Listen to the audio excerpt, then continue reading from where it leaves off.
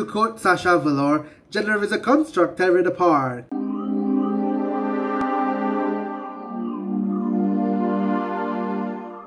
Hey, and welcome back to another episode of me rambling about things. I noticed that I like to repeat words, so if I do, just close one eye, yeah? Before I actually press record, I pulled the card. And so I pulled the Queen of Cups.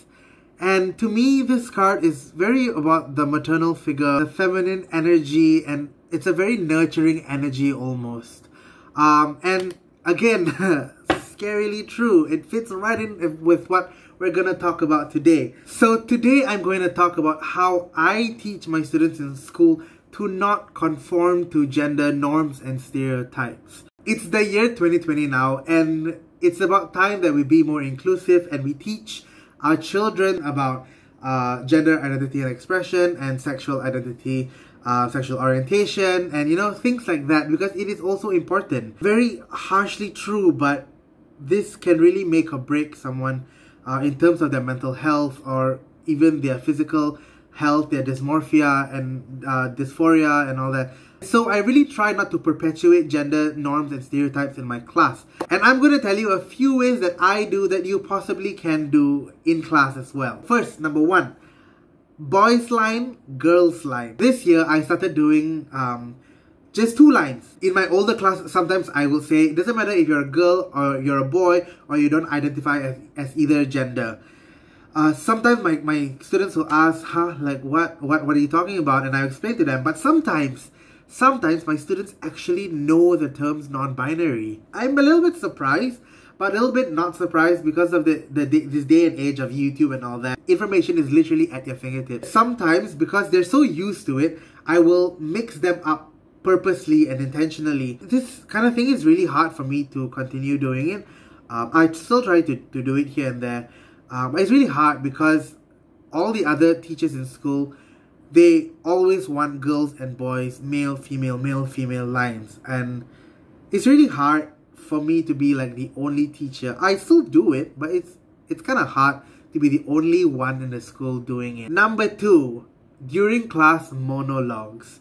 So sometimes I either write my own monologues or I find samples online and I paraphrase it, like the simple kids ones, because I teach kids from 7 to 12 years old. And in these monologues, I will always try to break gender norms. For example, there was a monologue of father baking and the child wants to help. And cooking usually is seen as more of a feminine thing. I have no idea why. I love cooking. But I made sure to make the male be the chef. And in another monologue, I had one about superheroes, and where the line was, I've always dreamt about becoming a superhero like Wonder Woman or Iron Man. And I got the students to choose whichever monologue they want, and a lot of them chose this monologue. And some of them asked me, teacher, can I please change the Wonder Woman? Of course, the boys will ask, teacher, can I please change the Wonder Woman because I don't want to be a girl? And that, to me, is an opportunity for me to take and say like, hey, this is just a monologue. I'm not saying that you are a girl. You're just saying that you want to be a superpower. And I intentionally put Wonder Woman first before Iron Man because I wanted them to see that, males don't always come first. Because it's a cycle, right? It's a loop. It just goes on and on and on again. And so this needs to stop somewhere. And number 3, because I teach musical theater, it's very ensemble-based thing. And so I have to write scripts for them. So in my scripts, I make the names of the characters extremely gender vague. Is that a word? Okay, I'm just gonna go with it.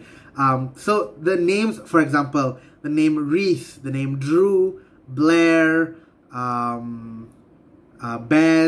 all these names I use because I have different classes, and so different genders get the names, and they always ask me, teacher, is this a girl's name or a boy's name? And then I will ask them, do you identify as a male or a female? And if they say male or female or none, I say, yeah, then this name is for you. So this is one of the things that I do for my younger students, because a little bit harder to teach them about this. I give them all alien names. So for example, Royal Lango and Marlinus and the Amikami. Last year, what I did was I just put Orphan 1, Orphan 2, Orphan 3, or Villager 1, Villager 2, and Villager 3. But this year, I wanted to be a little bit more hands-on with the whole gender stereotypes thing and gender roles. So that's why I'm trying something out. Okay, and number 4, which is the last one, the girls versus boys issues. So I always try to break away from this girls versus boys things because why? Right? So for example, going in the elevator, most of the teachers will ask the girls to go in first because the girls are supposed to be the good ones, right? No, I have some female students which really drive me up the wall. But so what I do is sometimes I don't say, okay, this gender goes first, this gender goes first. I just let them all go in and then I stop when the elevator is full. And so like that, you don't perpetuate, okay, boys are always first or girls are always first. You know, the whole ladies are first thing and guys come in at number 1 and then breadwinners and all that. No, I don't like that. So I give everyone equal opportunity to equally be who they are. But piggybacking on that, I do give chances to both genders when it comes to things like choosing the cast in class. So I don't want to make it seem like all girls got the lead roles because the boys were not great. I will always mix them up because I want them to know that just because you are one gender, it does not make you any special. Even when it comes to scolding them, I rarely say, all the girls are so noisy, all the boys are so good, or the other way around. What I sometimes say though is, why can't the boys be more like the girls? And why I do this is not because I want to compare genders, it's because I want the boys to break away from that toxic masculinity thing that a lot of people have now. I do talk about me putting on makeup to be on stage or putting on makeup just for fun. Or I do talk about me being in a dress, how I've worn a dress before, and how I have wigs, and how I have worn heels before. Because gender is a construct, right? To quote Sasha Velour, gender is a construct, tear it apart.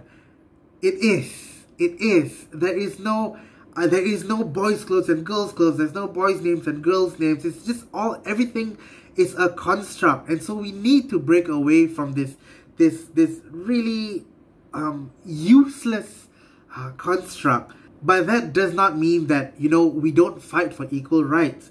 Because it's because of construct that we don't have equal rights. Because if we put one gender higher than the other, and we shouldn't. And yeah, so this is what I do in my class. Let me know if you agree or disagree with my methods. And let me know why. Maybe I'm doing something wrong, or maybe I can do something better. Because it's always a learning curve for me. So yeah, comment below and we can share our opinions. It's always a conversation and it's a good one to keep talking about and to keep having. And again, I am Ian Skatu. Thank you so much for watching this video. Don't forget to like, share and subscribe. I will be posting more and I have more videos in line. So I hope to see you again soon. Till next time.